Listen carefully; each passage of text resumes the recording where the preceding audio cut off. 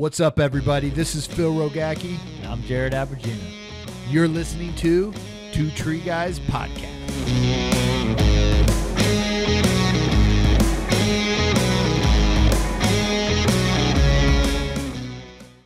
What's up, everybody? Phil Rogacki here, bringing you another story from Two Tree Guys sitting here at Arborfest. Welcome, my friend, Mark. Thank you for having me. Yeah, this definitely. Is awesome. Definitely. Is it your first podcast? This is my first podcast. It's not the first time on your Instagram, though. I've joined a lot of those, and we've had some good stories from that. Good. And a lot of late nights, because it's usually about midnight to 1 o'clock by the time we wrap up those. And I got to go to work at 6:30 in the morning. Good, so good. it's so when you're tired the next day, it's our fault. Yeah, pretty like much. that. I blame it on Jared. Oh, please. I blame everything on Jared. For that. Why not? Well, man, I'm glad you're on the show. I haven't really heard your story, but and there's a lot of people out there that haven't heard your story, but I want to share your story and who you are and what you're about. And we'd love to have you come out to the California and the ranch and spend a couple days with us, maybe training and hearing your full story. But how'd you get in this industry? My mom works for a parks department that has forestry guys there. And as a young kid, she was a single mom that had, didn't have daycare on the days where like Christmas Eve and New Year's Eve. And so I would go into work with her. And, one of the forestry guys was always like, hey, why don't you just bring him out with me? So I'm like 10 years old and they're like setting up Christmas lights. Mm-hmm. Do you want to go up in the bucket truck? Well, yeah, of course I do. Right? Like heights, I was never afraid of that. Why do you think that is? I think partially because my mom was never like, hey, don't get hurt. Or if you did fall, it wasn't like, oh, are you okay? It's like, you're fine. Just get back up. She let you be a kid. Yeah. And, from there I was in Boy Scouts, so I knew my knots and, I'd done tree climbing at a very, I would say more safe than a lot of people are climbing who actually do production arboriculture. Yeah. Because I would use a rope. I'd throw it over a union. I would clip it into my leather belt with a carabiner. And I would literally hold the other end. And I would limb walk. Okay? How old were you here? 10, 11. 10, 11. Because I'd kind of seen the guys do it at work. I didn't know about a Blake's hitch. I didn't know about a taut line. And I didn't know any of the friction. So you're just figuring it out yourself. I was literally just holding the other end of the rope. Right? And it's like behind my grandma's barn in Prince Edward Island. She doesn't see it. She doesn't want to see it because she's like, trying to pull, even me as a kid, pulling out loose tooth. Yeah. Did not want to see it. Right. So she wasn't the dangerous type. But from there, it was kind of like, I didn't know what I wanted to do in high school. I wanted to be kind of a teacher because I enjoyed teaching and I had spent time coaching wrestling. And so I did co-op as an elementary school gym teacher. Coaching wrestling. So you wrestled in high school? Yeah, I wrestled in high school. I played lacrosse, from 10 years old right up till 21. That's why I like you, man. You wrestled. Wrestling was my sport. I loved wrestling. Yeah, and wrestling, it's not what you get out of it in terms of the wrestling portion and the techniques. It's what you learn outside of that. Yes. And that's what life as a kid is, really, I think. It's not about teaching them to play sports. It's what sports will do for them later in life. Bingo. The balance of the practice and having to do school and having to have family time and, making choices. Yeah. Do I want to be in every sport or do I want to be good at one sport? Mm-hmm. Do I want to be a really good tree climber? Because that's what I chose to do. Yeah. Gotcha. And you're absolutely right about that. It's these sports. It's not, I'm just a good wrestler. It taught me, dedication, to be committed, grit, not to quit because it's just me. And that's it out there on the mat. It's just me. And wrestlers, they run more, work out more. It's the hardest sport there is out there. Well, once you've wrestled, everything else is easy. Oh, gosh, yes. Right? Everything's easy. Like, I'd rather wrestle and lose. I'd rather wrestle and lose than play basketball and dribble in my shorts. Yes. Screw basketball. That's the same time of year. We hated the basketball players every time. They had the easiest practices. More fans. Oh, yeah. Until people saw wrestling, and then they're like, I can get behind this. Like, I like the uniforms. They do. You probably got one on underneath that. Oh, yeah. I do. Gotcha. Let's talk about your first job and kind of getting into the tree care industry. How'd you get in? Started climbing, working with your mom, or going to work with your mom, watching the individuals, but now Yeah, so I'm wrapping up high school, and I'm like, I don't want to be a teacher. I don't want to lose, $60,000 on an education and not want to do it. So I'm going to go to this program, and it's going to teach me at a technical college how to be an arborist and how to climb. So I signed up for Humber College in Toronto, and I go there, and I have, what I would consider no real knowledge of stuff. Like, I'm good with knots. I don't know these specific knots, but I know knots. And so I went there, and I really enjoyed it primarily because of the fact that the teachers that were there were actual arborists. They were not professors who had been 40 years, never done the job. They could tell me what it was going to be like the next day on the job. What was this? What was the curriculum you're taking, or what would you sign up for? Yeah, so it's urban arboriculture, Okay. which I now am an actual teacher of. And so it's a 2-semester course that was typically run from January till March. And because that was when the best teachers could be available, because they weren't busy. It's winter for us, so we're not busy. So you get the best instructors that can offer the best program to the students. And what happened there was, you got all of the information that those teachers had combined over their numerous years of experience. And so we went through different classes such as chainsaw, climbing, tree ID, safety, science, just the theory behind a lot of it. And so there's that first level, and then you're kind of expected to go out and get a job. Gotcha. So you go through those 2 semesters? No, you go through 1 semester first. Okay. And they don't make you get a co-op, but it's like, go find a job. And then there's also 2 portions of that. You could either sign up for yourself, or you can sign up through a company as an apprentice. So the government will actually give you monetary help in terms of going to school. They will pay for half of your tuition. Your employer can choose whether they're going to pay for the other half or they're going to ask you to. But this way, when employers are slow, they have an option in the winter to be able to send some of their newer workers to school. Okay. So yeah, you kind of go work. So during school, I'm like, I need a job, right? I'm not just going to be somebody who's like, well, I didn't find a job. So I sent out like 40 resumes to everybody around me. 1 person got back to me.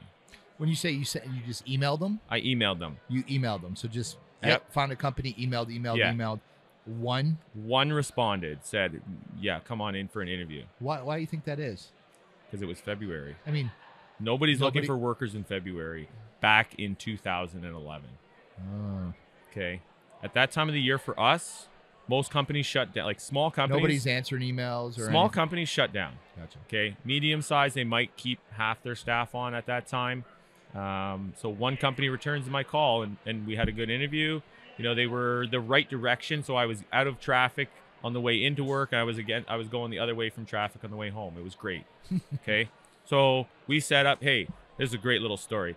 April 1st, they said, when's school done? I said, I don't know. It's done by April 1st. So I'll start April 1st. Not even thinking like it's April Fool's, right? So April 1st falls on a Friday that year.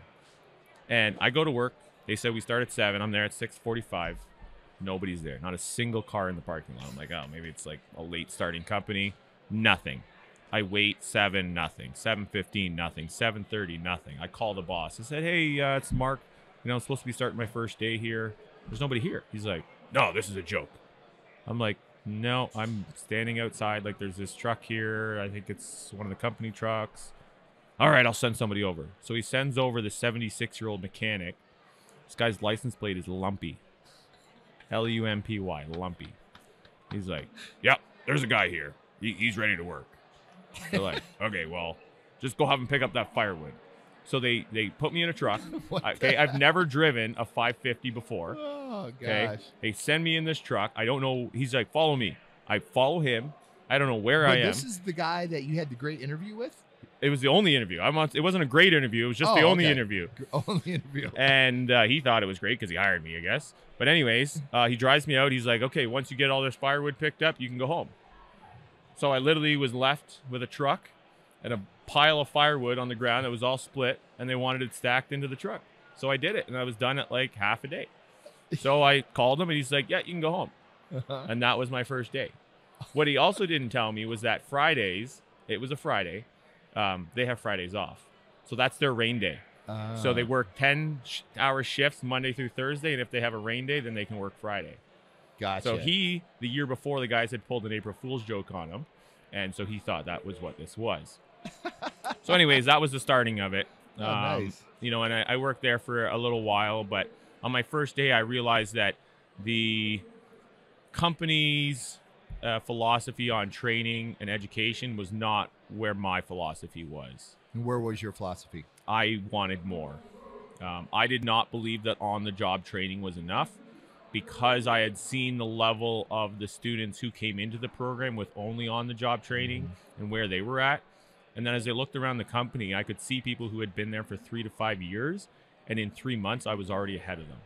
Isn't that incredible? When you aren't on the job trying to learn, but in a classroom setting, in a hands-on setting where you don't have to stress or worry about the customer or your coworkers or the boss or timeliness and getting the job done, and you can just focus on investing in yourself, what you can do in 3 months is what somebody can do in 3 years. Elevated training, right? You're not getting this whole broken chain of telephone information. These guys that I was working beside, they were getting their information from somebody else who worked there, and they got their information from the previous owner. So he was an old, experienced arborist, but he was doing it, you know, the way from 30 years ago. They didn't use throw lines, and they didn't use throw lines because they said they got tangled too much. Do you know what they stored the throw lines in? What? A plastic bag. Okay? Me as a college student, I could not go out and afford a throw cube. So I went to the dollar store and got a pop-up laundry hamper. And I put it in that for $1. It lasted me 6 months. That's a good investment. That's a great investment. Good ROI. Yes. Right? So for me, I knew, after the first day, I knew I was not going to stay there. That second day, the first day I worked alongside other people, and they criticized me for going to school for urban arboriculture, because that company had typically hired from a forestry program. So no climbing, or if there was, it was like 1 week of climbing. So they were very much, we want to train you how to climb, and you need to know about forestry, even though we're working in a city and we don't do anything forestry related. Why do you think that is? Again, it just comes from the top, right? Yeah. The old management. And it just keeps going. It keeps going. And I think it was something of, they thought that like those people were tougher, you know, they would last longer. I also didn't like the line of work that they were really in. They were more on the electrical side, line clearing. Is the company still around? Yep. Yeah. You know, and they have changed. And I will say for a fact that I was very impressed when they had changed. They started sending people to school, encouraging them to finish their schooling, because they had a couple guys who had gone to school when I was there. They had only finished the first one and they'd never gone back. Right. And even as guys who'd been in the industry for 10 years, I look now and I'm like, man, that was like, they should have been so much better. And they were great. I learned a lot about cranes there. 6 months in, or 3 months out of school, I was on crane jobs, like doing the cutting, because I was the only climber available on the job site to do it. Right. But the awesome thing was that I wasn't just using a crane operator. It was the head guy who was the head climber was operating the crane. So when I got stuck, he could help me out. He was coaching. He was telling me what to do. We didn't have a scale. So we had to judge how tight everything was and how much something weighed by the tightness of the slings. Gotcha. Right? And I still use that to this day, because I believe that you need to be able to use something more than just a Senna to communicate. You need to be able to judge the weight based on more than just the scale. So there's so much more that goes into it than just relying on technology. Right? A calculator is not the only way to do math.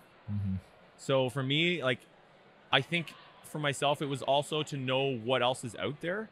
Because if you've only ever worked at one company, you can say that the grass is greener over there, but you forget that it smells like shit. Right? And I know that it smells like shit over there. Right? So I really do enjoy where I'm at. And I tell that to my fellow employees. Where are you at now? I'm at Arborwood Tree Service. Okay. So, you know, from that spot, you know, I moved on. Funny enough, before I actually started working at the other spot, The owner of Arborwood had been approached by one of his employees who was a teacher for me and said, you need to go talk to this guy. This guy's going to be something. Okay. And so they come up to me at the end of school. They have a job fair, which I didn't know about because I would have waited. Is this your second semester now? This is still first semester. Still first. Okay. So before I actually started any job in arboriculture, they had a job fair. And then people are like, oh, you should go talk to Mark. You should go talk to Mark. I didn't know that. Yeah. So I'd already applied. And when I put myself to something, I commit. I wasn't going to back out before I even started. And it was further for me. It was a drive. It was an 1.5-hour drive to get to this other place. And so I remembered that because he said, well, if anything changes, let me know. So I wanted to leave. And I called him and I said, what can we do? He's like, come on down for an interview. So I had an interview. He said, whenever you're ready to start, you let me know. And so from there, I met Krista Stratting, who has been a lifelong friend and mentor for myself. And, she was in the year ahead of me. So when I was in first year of school, she was in second year. And, we were so much alike. We had that competitive drive. We were competitive sort of on the job site. She was the first foreperson I ever had. Gotcha. At that company. And we worked hand in hand for a long time together. And I learned a lot of things from Krista. And it's so cool that we were able to work together. We were able to win together. She has since left the company, but we're still able to now come back and work together at Notch. Cool. Very cool. So Super cool. we know, she knows all of my family. I've been to her family dinners. We can relate on everything. Yeah. The frustrations we might have and this and that. We're in the same areas. We live 40 minutes away. Yeah. We had That's cool. we had a little Notch Ambassador Summit last year. She literally came to my house and we made pizza. I like it. I like it. Yeah, it's I've been at Arborwood now for going on 10.5 years. Now, what do you do for the company? Everything. Yeah. Prior to last year, I wasn't doing any quoting, but I've started to get into a little bit of that. How do you like that? I think it's interesting. Like, I really enjoy it because I would say I'm a people person. You absolutely are a people person. And I can usually relate to most people. And I can figure out when somebody's trying to pull the wool over my eyes. Gotcha. And I don't stand for that. Gotcha. And I need to remember that I am on company time, and I can't always tell them what I want to tell them. But as I mature, my particulate filter is getting a little bit smaller. Good. So I'm starting to filter some of the things I say sometimes. Good. Now, do you guys mostly do residential, commercial? We do everything. So we do, come to your house and do your stuff. We work for landscapers who are doing your property. We work for the landscapers that are doing a big, maybe industrial park. Okay. We do municipal work. We do some hydro work. So wow. hydro for us is power lines. I don't know why it's such a thing, but Americans are like, what's hydro? Water? You guys cut trees around water? No, it's power lines. But most of our power is made through water. Anyways, that's off topic. So we do honestly everything. We do hedging, plant healthcare. Nice. Plant healthcare is the biggest part of our business. We've increased the number of people that we have working in that department by 100%. By 100%. I guess we've doubled basically over the last year. Good. So now why is that? How or why? Both. We have always been focused on a natural plant health care. So something that if you're going to give it to your trees, you should be able to take it. Gotcha. So, compost tea, it may not taste good, but you can drink it. It's safe for you to drink. And that's been what the company has been running since I started there. Is the company looking to continue to keep expanding? I mean, doubling a company in a year is not an easy task. No. And that was mostly the plant healthcare side. And we've had our ups and downs on our tree crews. We've had it where we were up to 5 crews and we were down to basically 2, and we were struggling and looking for people that met our quality, right? Like, our motto is safety, integrity, and professionalism. We are not about the quantity. We were totally about the quality. So we would, there was times where we debated if we just cut down to 1 crew of the 3 top guys, get rid of everybody else, and have no headaches. And it was serious because it was so hard finding people, and then just what people wanted. So what are you guys doing now to find people? We're looking, we're putting out more social media stuff. We're trying to show that it's not a white male dedicated, or not dedicated, but marginalized area, right? Yeah. Like, anybody can do this. You don't have to be a certain body shape, right? Not everyone in an arboriculture or even on a production company has to be a climber. We need really good groundsperson. You don't have to be 18 years old. Like, I've had people come in and I'm like, my goal for you would be to be the lead groundsperson. Like, you're going to be the one running my ropes, because that person to me is just as important as the person in the tree. Yep, absolutely. Right? And there's times where I would rather be running my own ropes in the tree than the person on the ground running them, because I'm like, I don't want to die.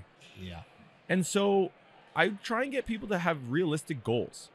And we just hired a few people who it's like, you know, they're not realistic. Like, their realistic goals are not to be a climber. They're 50 something years old. They've been somewhat in the chainsaw business for 50 something or 30 something years. And for them, they know, like, I'm not going to be a climber. So what can we make you the best at? Is that putting you on plant healthcare? Is that having you on stumping? You know, being the lead groundsperson, kind of running the ropes, making sure you're training the new groundsperson how to be right. Yeah. You know, we've always had a better turnover, or not a better turnover. We've had better success with finding somebody who has no experience. I hear that all the time, and that's my experience too. Yeah. By training somebody, right, you get to train them the right way. Yep. You don't have to train them how Bob trained Joe and Joe trained so-and-so. And it was the wrong way, and it went through 6 generations of learning the wrong way. You can teach them from scratch. Yeah. The hardest thing that you cannot teach work ethic. You cannot teach showing up on time. And on time for us is early. If you are not 15 minutes early or 5 minutes early, you are late. And it's gotten to the point now where, like, the new people were trying to beat me because I was always the first one. I opened the gates. And then once we got a new spot, I was always the one turning the alarm off. And then they got there earlier. And I'm like, okay, like, I get it. But my reason for coming in early is because I am a people person. I want to know how your night was. I want to just be able to decompress, right? Like, so many mornings I drive to work and I don't have the radio on. I'm just nothing. I'm just thinking, right? And I want that time. I want to be able to sort of set up my day. And now it's like I get there and people are already doing stuff. And I'm like, all right, well, I guess we're starting at 6:15 now. You know, and we've had little things that we figured out along the way. Like, we used to start at 7 and we found, you know, back then that was fine. But then the traffic got worse. More people are moving into the area. The roads haven't gotten any bigger. Yeah. So we need to start early.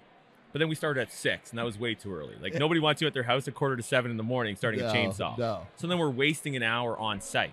So we needed to find that middle ground. And then so we could start at 6:30. You know, everyone should be gone by 7. Gotcha. And we do some things differently. Like, all of our trucks are emptied every night. You know, we kind of go through that because we don't know who's going to be necessarily on the same truck. And it's a little bit of a safety thing too, right? Like, we're not going to be losing all our expensive gear every night. So yeah, it's really been an awesome spot. I've gotten into a little bit of quoting, mostly filling in when other people are on vacation. You know, or just to give myself a break. Right, because I typically get all of the big removals, the nasty hedges. So that's not easy on yourself, right? Climbing up and down a 16-foot orchard ladder all day. People are like, oh, that's easy. Well, not if you do it all the time. Who are you training to replace yourself? I got a guy that he came up through another great program that's happening in Ontario. It's called the Ontario Grounds Workers Program. And they're basically bringing people in, training them on the basic level of how to be a groundsperson. And he had a rock climbing background, and he came in first day. He was kind of described as a little bit of quirky. And after the first day he shows up, I'm doing a small sugar maple prune. Not really a lot for him to do. So this is my perfect opportunity to see what he knows. See what he actually got out of his program. So I said, go grab the rigging rope, grab a block, grab a porter wrap, 5-to-1 kit. I said, you're going to set up a negative rigging scenario here. So I want you to tie on the porter wrap with a timber hitch, block on with a cow hitch. I want you to run the rope through, pretend there's a notch, tie it all up. Once you've done that, then tie every single knot you know onto that piece of rope. Take the 5-to-1 kit apart. I want you to reassemble the whole thing. He did it all. It was perfect. Dude, that's education there. I said, if this guy is quirky, you send me every single quirky person and I will take Gosh, that's awesome. Right? That's awesome. So and that was the next you. I honestly believe he is going to be the next me. He has a passion, right? I've got to change his passion because his passion is rock climbing. but I'm working on it. Okay, it's very slowly. I'm getting him to enjoy tree climbing more. Well, does he make money rock climbing? No.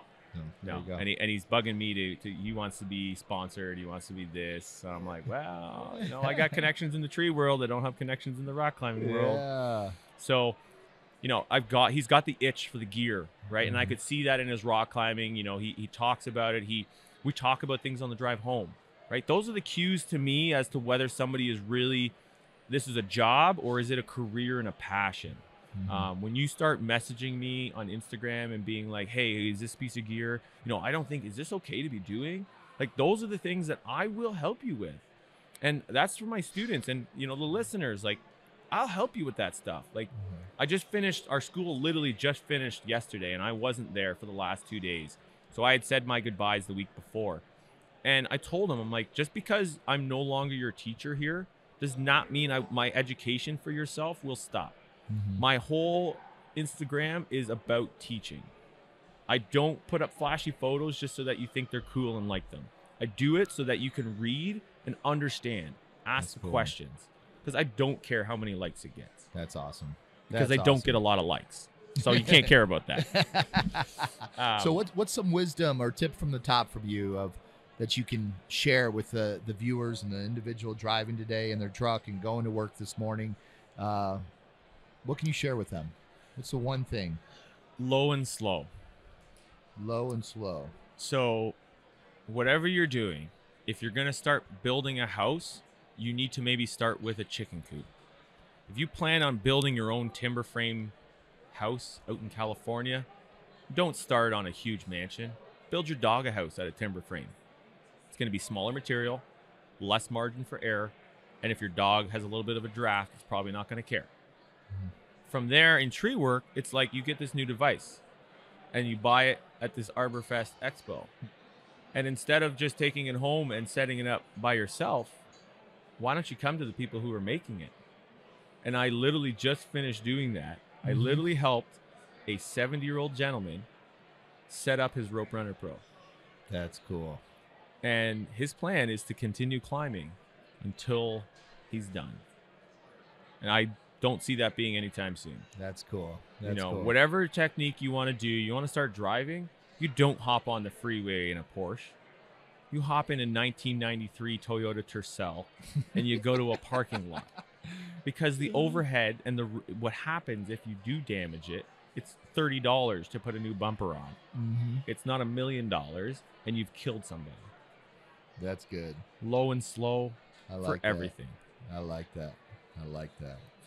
Well, Mark, I appreciate you being on the show, man. I'm looking forward to you coming over to California and spending some time with us and hearing your full story, because there's a lot more to you than we got today, and a lot more. I don't know if you got enough film, or should I say memory card. Man. We do. For this guy. I'd love for you to come out there and work with us, maybe teach a class out there. And we'd have to do it a little bit earlier for Instagramming, because my friends cannot stay up that late. We will. We'll do it in the morning. Yeah, we'll have to do something like that. Okay. We got to set it up, because what you're doing is awesome. I appreciate that. And, to be able to reach to the people that you're reaching, I see it in some of the training that I've taken, but not to that level. It's amazing. And I want to learn not just the techniques that you're teaching, but how you're teaching it. Because that's really the biggest thing that I get out of it. And that all that success is Bob and Jared, building this curriculum together, is how these stages, how they learn, how they progress, and how you can get someone from knowing nothing and up in a tree in less than 8 hours and looking like they've been climbing for 2 years up there. So hats off to those guys. But, soon the things you have to teach, we're developing a platform that's out there, academy-train.com, that you're going to be able to go on there and you can put all your training and education that you want to put out there to the world. You can give it away for free. You can charge for it, but it's yours and it's on there. Awesome. And you're going to have, the goal here is to capture everybody's education and training and tips and things they've learned under one platform, that the industry has just a wealth of knowledge to be able to go to, be able to have that communication and friendship and social media on this platform, to be able to go from, you know, a company to another company and take all your education with you to that new company and say, look what I have. I have 400 hours of online courses over the last 2 years. I have 200 of hands-on education courses. I'm certified here. Here's my expiration date. I'm certification of completion. I took this master class. I worked with Mark on this. Here's all the things I have. I'd like to come work with you guys, you know, because I see what type of company you are, and it's for the individual to go, because when they go to company, they keep all that information, man. Yeah. So we're building this, and I would love for you to come on there, build your own page, be able to put education film and trainings on there so other people can have, because you got a lot to teach, guys. And for everybody listening today, you know, follow Mark. How do you say your last name? Gaudet. Gaudet. You can follow me at I am Gaudet. So it's IAMGAUDET, Instagram. On Instagram. Follow him, guys. He's putting tips and tricks and things he's learning and everything. But we're gonna have you back again, man. In California. We gotta make it work. We're gonna do. I'm hoping to make it out to Reno, to Arborfest West. Okay. You know, that's gonna be a cool thing Let's happening do it. in September. Just come a couple days early or something. Yeah, we can maybe figure it out for me to just ride with you guys. Yeah, maybe you come out there. Flying? No, we'll drive. You'll drive? Yeah, we'll drive. That's it's like close. 4 hours. Oh, you sick. know. Yeah. So if you fly out to California, we'll all drive together, and you know, I'm sure we'll have to bring a couple trucks, Jared, all this stuff. They're out fishing right now. Now's the time, man. I won't say I have the patience for fishing anymore, but as a kid, I really enjoyed fishing. We'll catch some bass out there. Yeah. Clear Lake, best lake in the entire country for bass fishing. You know who's going to be the most jealous? Who? My boss. He'd be like, "I'll let you go bass fishing with Jared." What?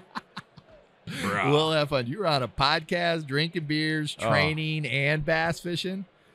Oh, man. But, guys, follow them.